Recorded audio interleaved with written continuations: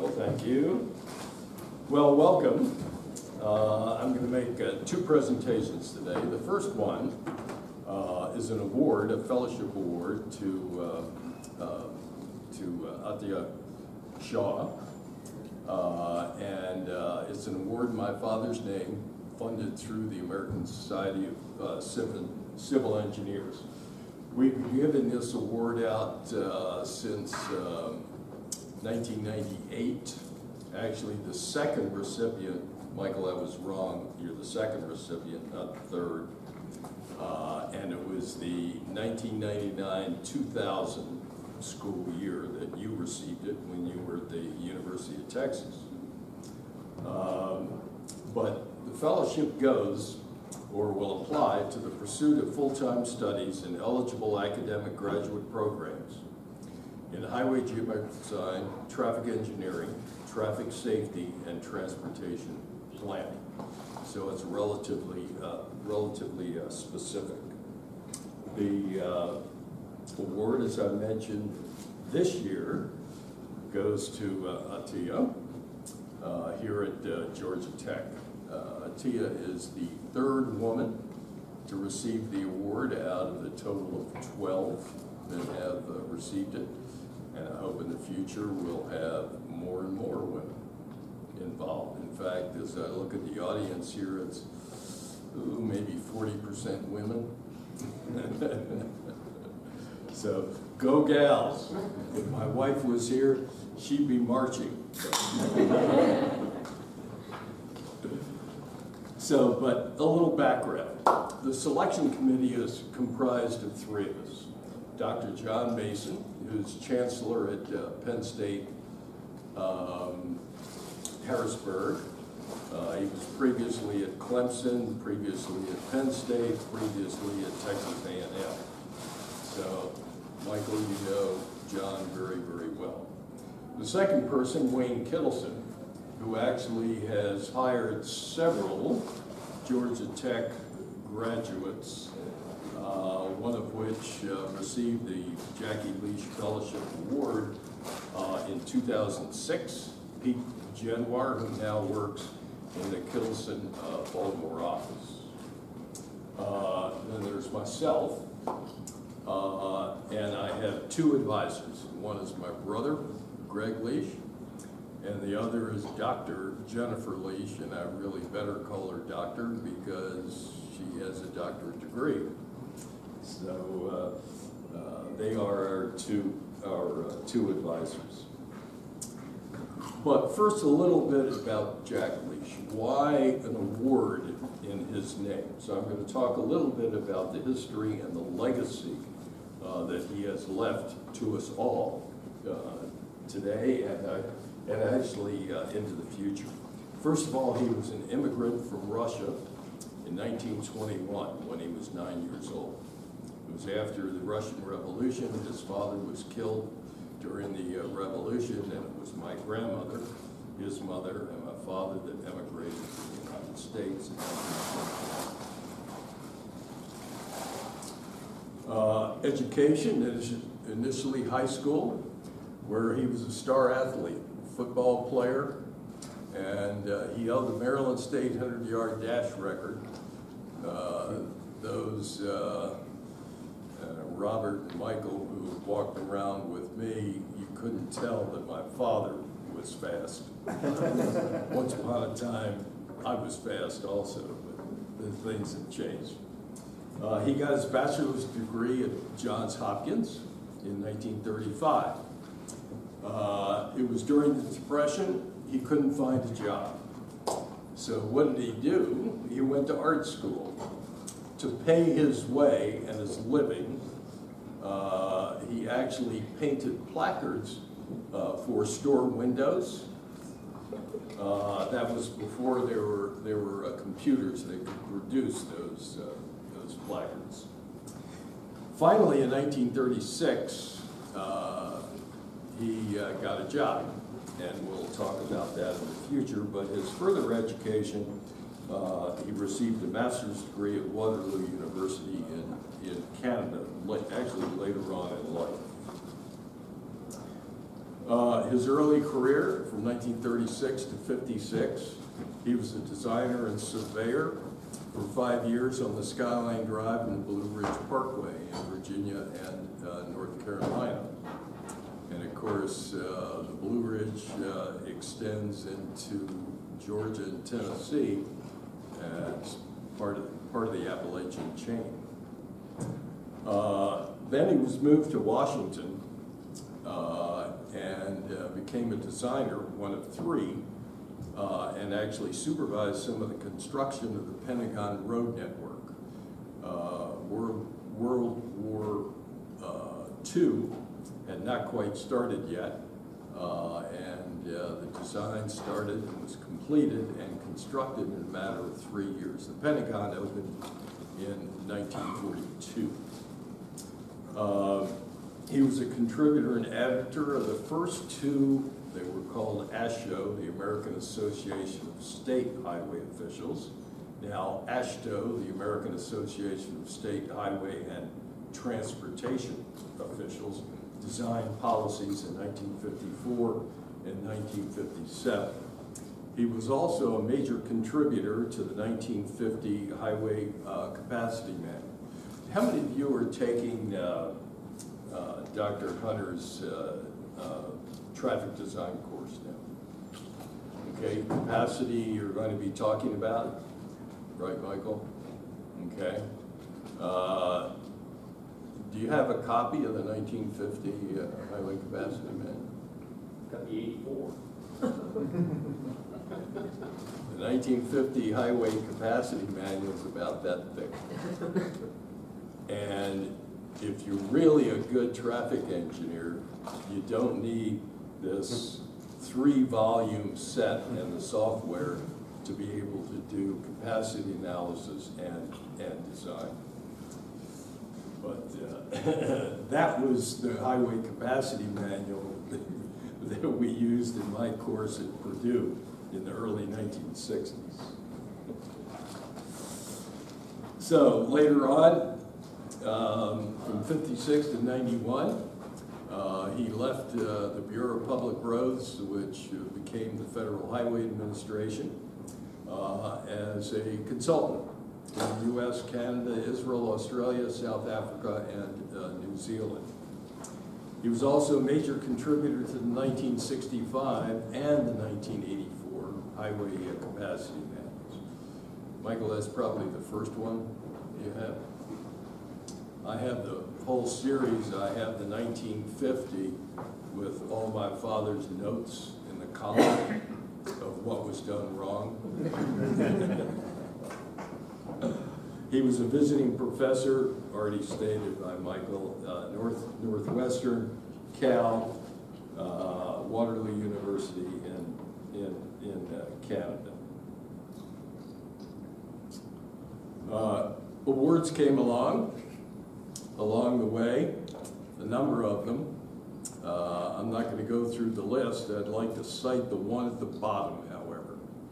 The Institute of Transportation Engineers named my father as one of the 50 20th century pioneers of transportation. Quite an honor. So what is his legacy? A lot of different things. Father of geometric design, how many people referred to him who knew him. He humanized highway design, incorporating human factors into the development of design criteria, which I'm going to talk about later. He's known as Mr. Interchange, Mr. Capacity. He published more than 50 articles, papers. He developed design procedures still used today. He trained hundreds of engineers with a context-sensitive design philosophy. Rather unique back 40, 50, 60 years ago. And a statement I love that he made: highway and traffic engineering is an art. It is not a science. He could say that because he had both an engineering degree and an art degree. And back in his day, and even in my day when I got started, your hands were used for everything. Your brain and your hands. And the courses that I teach the participants how to think with a pencil. Not pushing buttons and moving a mouse. Any idiot can do that.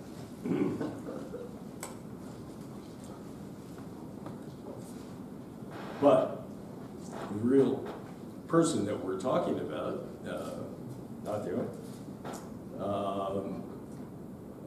Previously, a number of degrees, quite a variety. I'm really impressed with the MS in psychology, so which stands you in good stead for the research that you're doing. And a lot of other honors, of course, went along with it. Today, PhD candidate. She's a member of 2 TRB committees, and of course the photograph shows her here speaking at TRB. Was this in one of the sessions, or? Yeah, this was this was actually at an Eisenhower presentation session last year. Good. You're a graduate teaching assistant. You're a member of ASCE. Are there any ITE members here? Well, you might want to, well, if you haven't, might as well join ITE also. Member of the Women's Transportation Seminar, and your research, very interestingly, is behavioral modeling, human factors engineering, and engineering education. And this I took out of your essay, actually, that you wrote, which is one of the requirements in the application for the Jack Leisch Fellowship. Athiya is motivated by a desire to better understand transportation system users and aims to achieve this through improved measurement of behavior and performance. Broadly, she hopes that her work will shed light on how the built environment influences safety, mobility, and quality of life for all system users. So, I applaud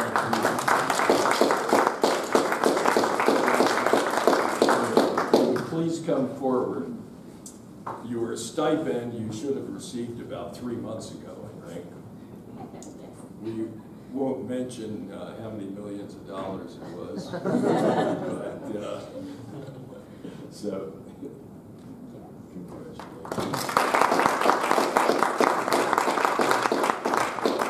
We'll get some photos after you're done with the Good. Okay.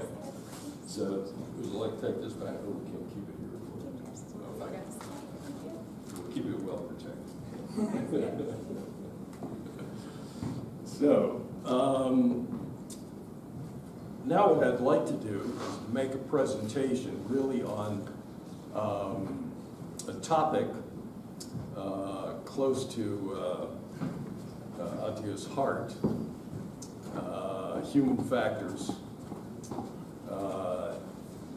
but actually begin with the guy who started it all. Not necessarily doing the research on human factors, but taking that early research in the 1950s and 60s and translating it into a lot of design guidelines that we have in our ASHTO policy, our design policy, or often called the Green Book. So I'm going to go back in the past and gradually move forward, and then leave it up to you young people for the future. So where do we start and where are we going? I'm only going to talk about freeways and interchanges. In the upper left-hand corner, actually this is on Lakeshore Drive in Chicago, Cloverleaf Interchange, constructed in the late 1930s. Lower right-hand corner, This is an Israeli's version of what a future interchange might look like. He and I have discussed this at great length, and I shot it down, but anyway. So here in the United States, the photograph in the upper left-hand corner is the first interchange constructed in the United States. Cloverleaf Interchange, 1928, in Woodbridge, New Jersey. It operated perfectly at the time. Of course, if you look at it, it had no traffic, so that's why it operated perfectly at the time. Cloverleaf is probably one of the worst interchanges from a capacity and a safety standpoint that you could ever construct. It also takes a lot of property. So enough said about that. Lower right-hand corner is a controlled access roadway in the late 1930s in Connecticut.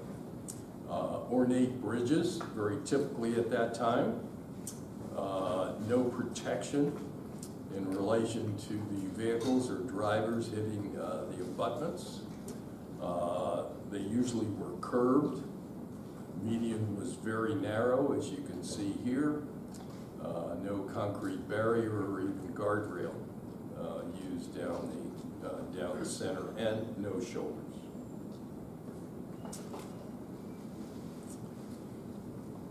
From 1936 to 1991,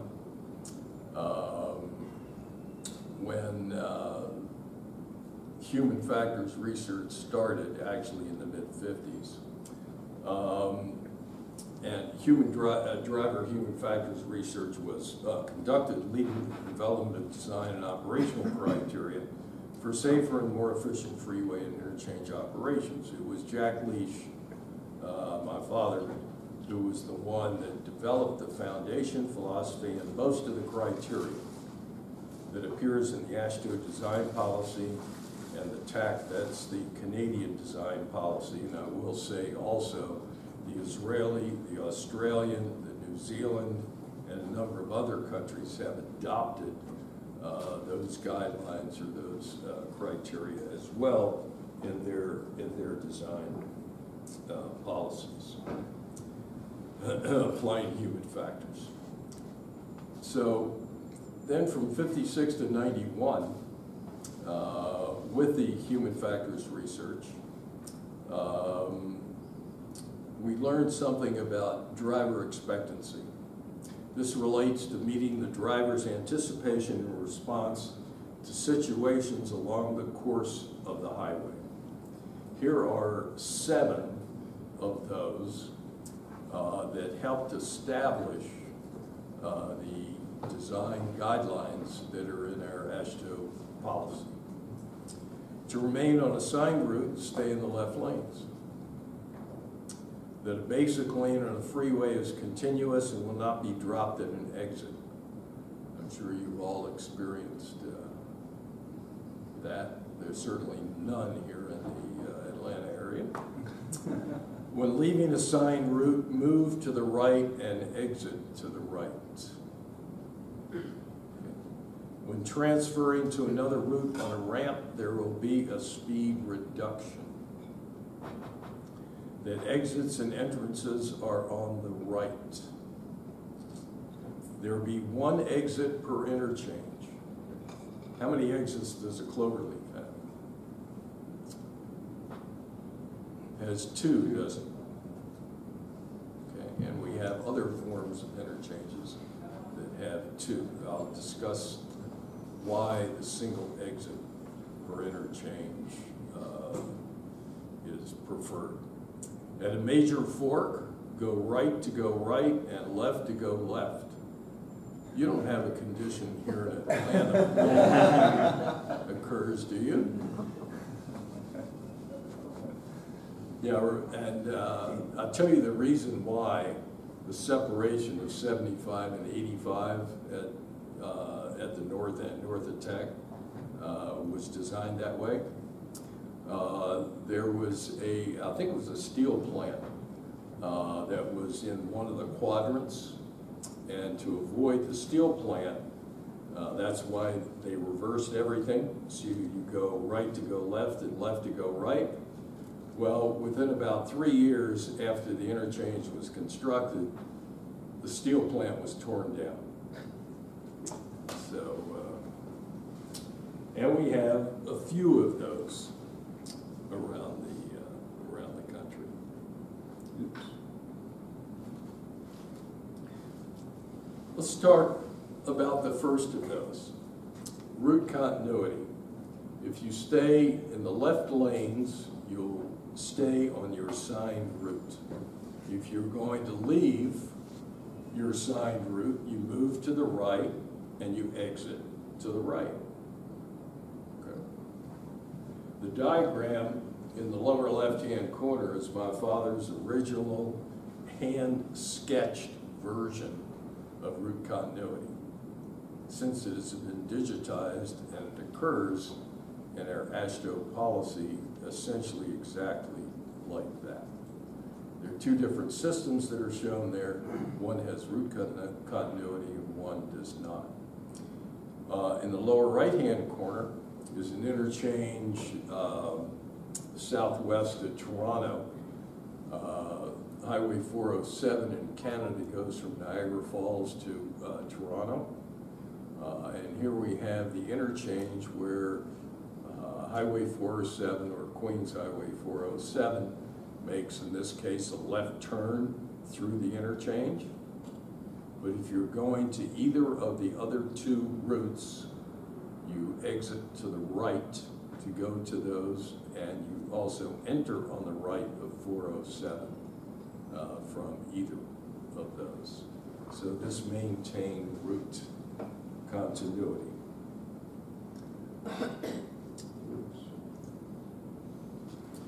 Another single exit on the right in advance of the crossroad. We have two different systems that are shown in the lower left-hand corner. Okay. The interchanges for each of these are identical in concept, but they're modifications in terms of their geometry, so that the one on the bottom, every interchange has a single exit in advance of the crossroad. What this does is greatly simplify signing and decision-making along the freeway itself at high speeds.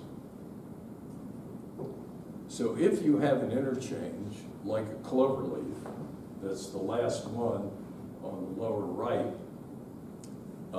if you have a two-exit design, you need a lot of additional signing on the approach to the interchange to tell the driver the first exit is to go right to wherever, and the second exit is to go left. Of course, you turn right through a loop ramp. And then just to make it a little more interesting, that we have an entry loop that's followed by the exit loop. We have an extremely short lane changing or weaving distance between the two.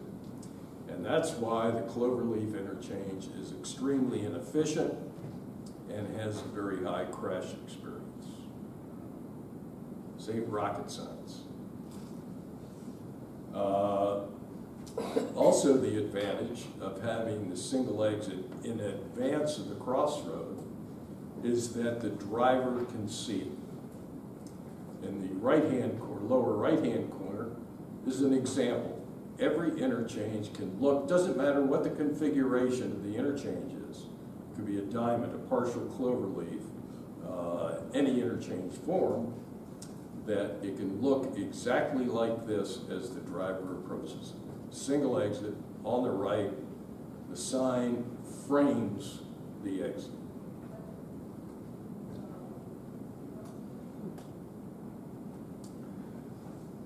Another concept, lane balance.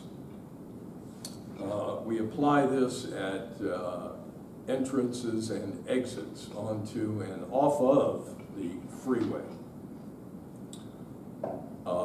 That what we have found, both through research and also simulation, is that if we have lane balance, that we can reduce lane changing between interchanges.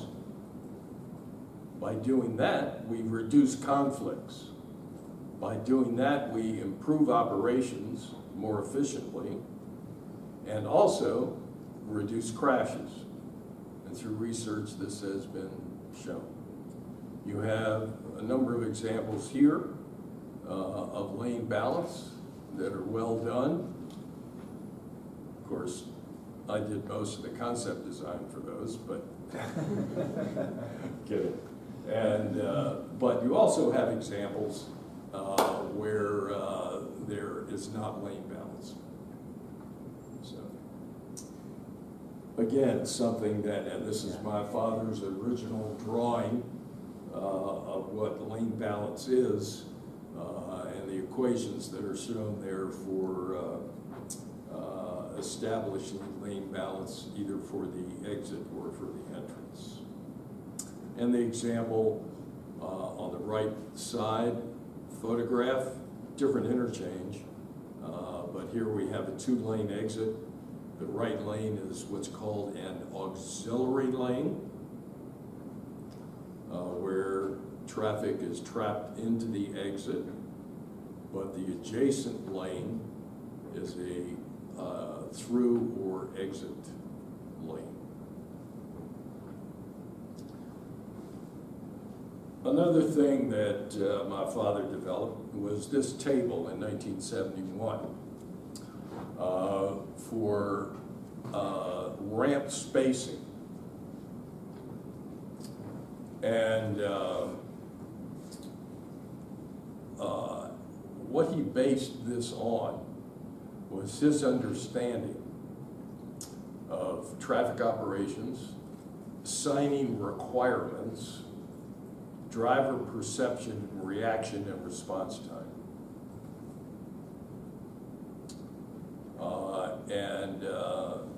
In this table, he had 3 rows: desirable, adequate, and absolute minimum. This is how it appeared in the 1984 AASHTO policy or Green Book. AASHTO, in their infinite wisdom, modified it, and only the bottom row, absolute minimum, now shows up in the AASHTO policy. One of your previous graduate students and award winner of the Joel Leisch Fellowship, Pete Genwar, worked with me on the research of ramp spacing, ramp and interchange spacing. And what we found through that research was that what needs to be used is that top row, desirable, both for operations and safety.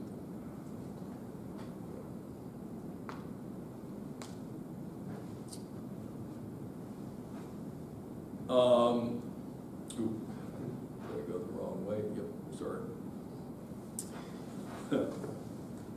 This is interesting. This is sort of the beginning of, if you're doing an interchange study to determine what is the most appropriate interchange at a specific location based on the conditions at that site, this is where you start. And this is my father's original sketch by hand, which appears now digitized in the AASHTO policy. And how he developed this table is it's based on the 2 interchanging facilities.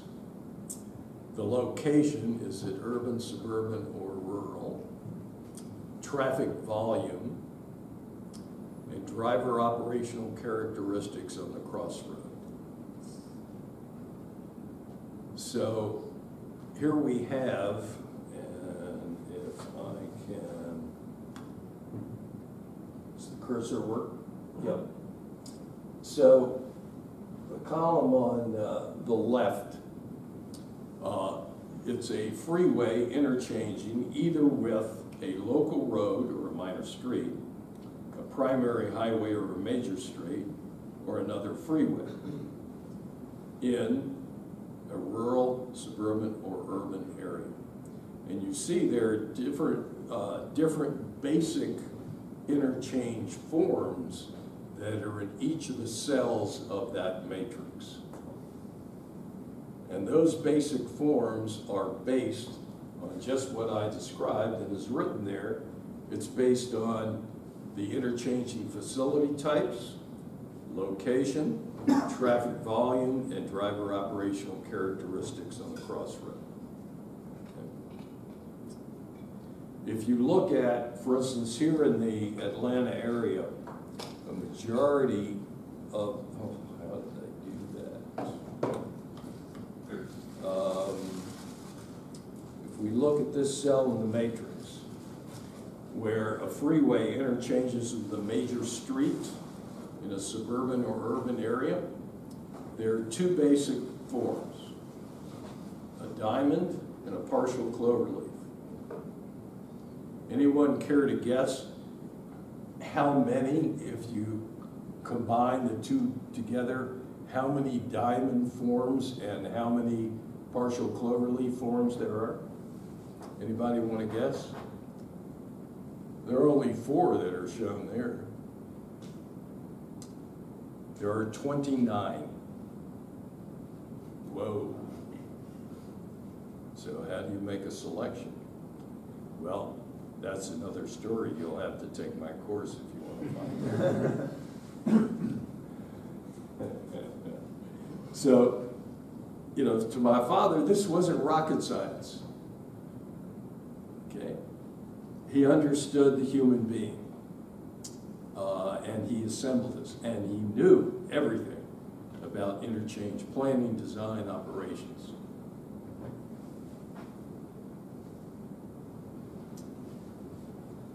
Well, continuing after my father's death in 1991 up to the present, we're continuing human factors research. We're further developing our traffic operational analysis and simulation software, becoming more sophisticated, more precise, and continuing to be less accurate. I heard someone laugh who obviously understands what I mean by that. So some of you have used the highway capacity software or other simulation software, because the highway capacity software is not simulation. And you get very precise numbers. But how accurate is it in relation to what actually goes out on the highway, on the roadway? Let's say the forecast traffic was for 2,876. Not 2,877 or 76, but 77. It could wind up being 2,500, it could be 3,000. That's what actually happens on the roadway. Okay. But we only use our traffic forecast traffic and whatever analytical software we use for operational analysis to compare alternatives. Not this is the way exactly this alternative is going to work. It's not. Close, but not exactly that. So there's a continuing evolution of geometric design criteria. New and more efficient, safer interchanges. What would be 2 of those? Actually, I'm going to show them shortly. An interchange with roundabout treatment, all right? And how many know of and have driven through here in Atlanta the diverging diamond? Okay. Both have shown, certainly the diamond or any other interchange form with roundabout treatment operates safer than if we had signalized intersections or stop-controlled intersections. And the early research on the diverging diamond seems to show similar results. Improved signing and pavement marking, better accommodation of pedestrian, bikes, and public transport, except for electric scooters.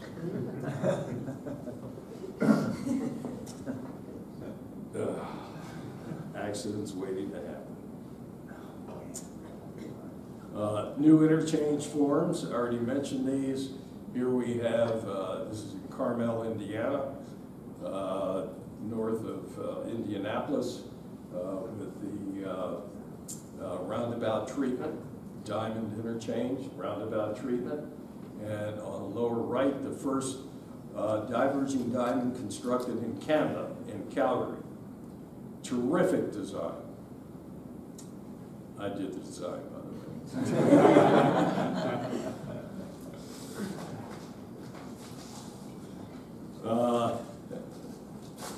Continuing, we're constantly updating the things that we use to plan, design, and operate our roadways. The AASHTO design policy, development of geometric design software, highway capacity manual, sophisticated variety of traffic operational simulation and 3D software, manual on uniform traffic control devices, and now the highway safety manual, which is in its second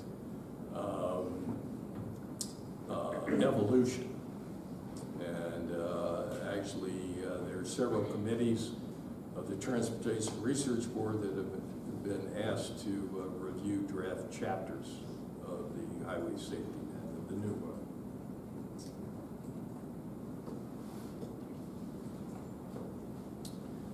I'm not going to go through this, but it's something that I developed a few years ago, that if you take all these things that I've been talking about, and you look at if you have them or don't have them, their operation and their influence on safety,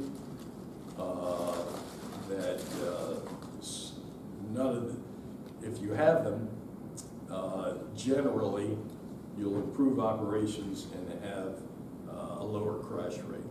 If you don't, probably you'll have poor operation and greater safety impact. So the future, today and beyond, continuing crash research relative to freeway and interchange design features, sophistication in vehicle guidance technology leading to increased capacity and crash reduction on our freeways and interchanges, further advancements in intelligent transportation systems to increase system capacity and travel reliability. And then based on continuing research, refinement of design criteria to improve operational and safety characteristics of interchanges and freeways, incorporating autonomous vehicles.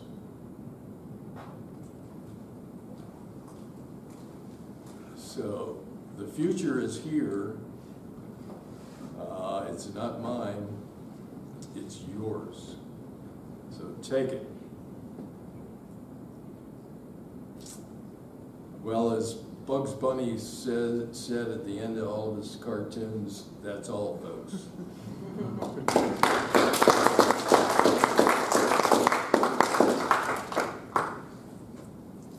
Yes, Mike.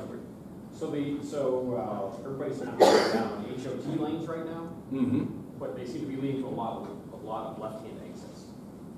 Where do you come down? Well, left-hand exits for HOV lanes? HOV,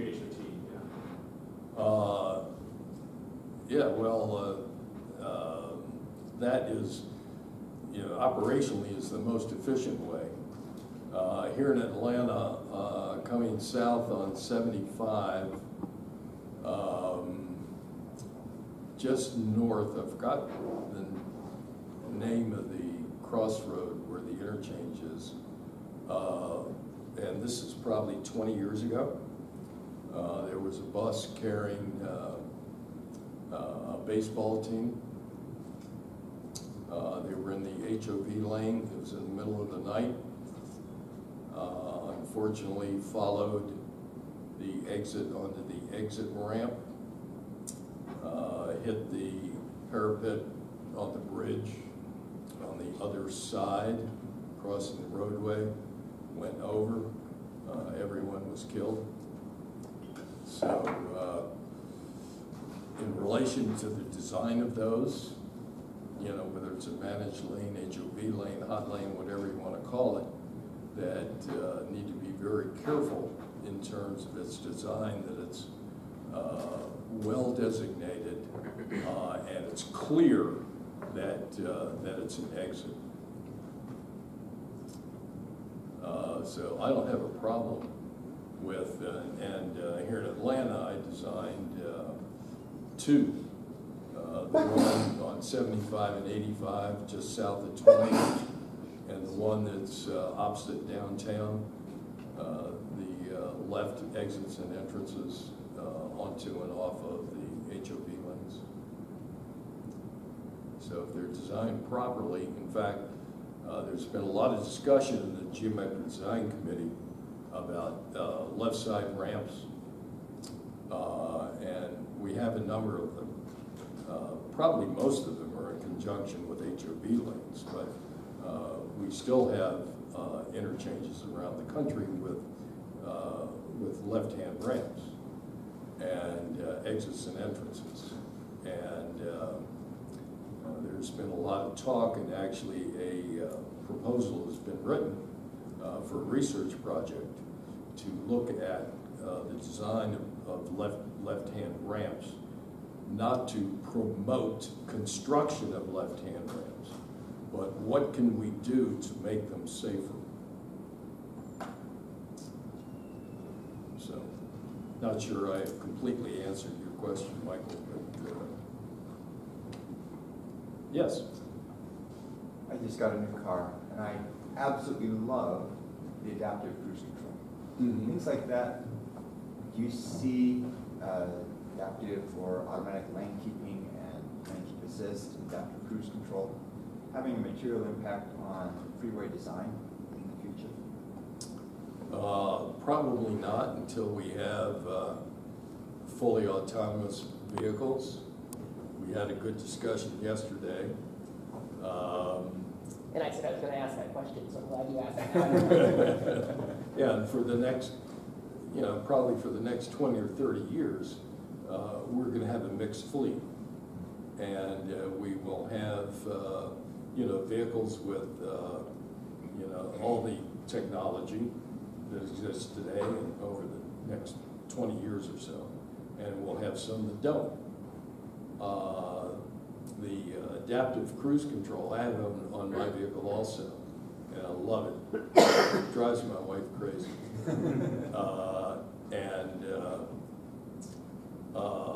Driving on Interstate 66 going into Washington from where I live,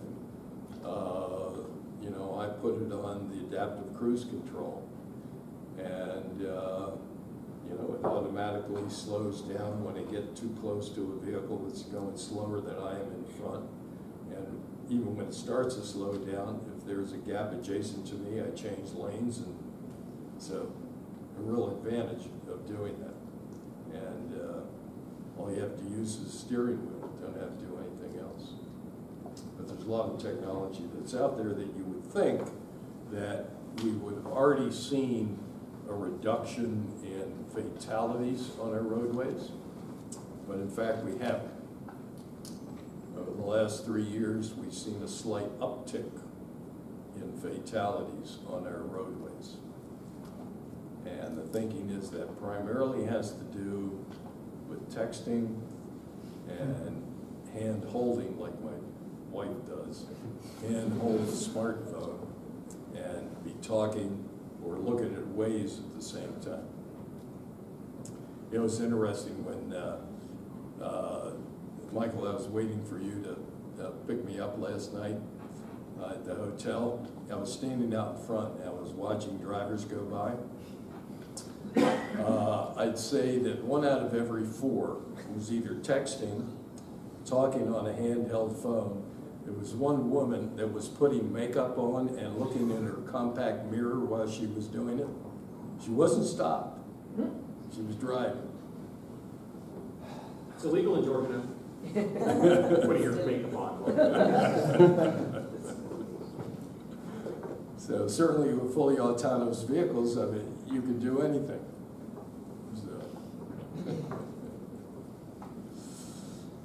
So not sure I answered your question, but there are a lot of questions out there that we don't know the answers to yet. So, any other comments or questions? Yes, David. So, the 400, do you know much about the history of that? It's been a fascinating study to me. They keep widening it. They never widened it enough for the traffic. Maybe that's not the answer. But now they're doing a tremendous amount of construction. I just wondered if you had any insights as to what's going on. Well, I know what the 400 285 interchange is going to look like. In fact, has construction started on that yet? Yeah. Actually, it was presented at TRV in a workshop last year, this past year.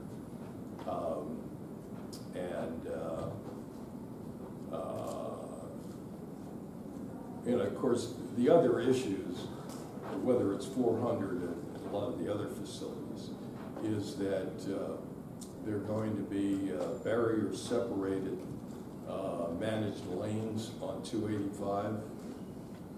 And how are those going to interface with 400? It's really complicated in how they're going to interface with 75 and 285 with the reversible, lanes, which I actually did the concept design for on 75 running north. So I haven't been involved in any of it probably for about 8 years. So wish I could answer your question, but by the way, there are a number of interchanges here in Atlanta that I use in my interchange course. Believe it or not, all of them are what to do. That's good. Let's see, it's one on, it's the single point diamond on 400 where the MARTA station is. It's the common section of 85 and 285 south of the airport. It's the interchange where 75 and 85 join. I forgot what the roadway is, but where they join north of the airport, 75 and 85. So those are 3. There's one on 85 with frontage roads, quite a ways out that I use also. Those are all good ones. Excellent. Of course, I did design and have them. Everything but the 400 to 85 southbound, aren't you? Well, I did a study on the whole north rim of 285 from 75 to 85, including 400. Golly, that was probably 20 years ago. And I don't think any of you knew a guy by the name of Kirby Hamill. He probably retired, Michael, a couple of years before you came to Tech. And with the traffic forecast, we had 450,000 vehicles a day. And how do you accommodate that?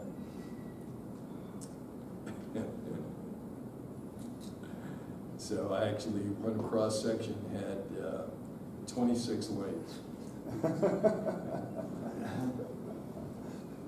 But it was 4 roadways. What's going to go on now is there'll be 2 managed lanes outside of the existing lanes. And in a lot of locations, they'll have to be cantilevered over the existing lanes because of right-of-way and structures. So, which is also done on 75 North with a reversible. And the concept there is the west side is constructed first, reversible, with reversible ramps. And then when and if the directional distribution on 75 significantly changes to closer to like 55-45, that the same thing will be duplicated on the east side. And so you'll have 2 lanes, managed lanes northbound and 2 managed lanes southbound. And the big question is, how do you connect all of that to 285?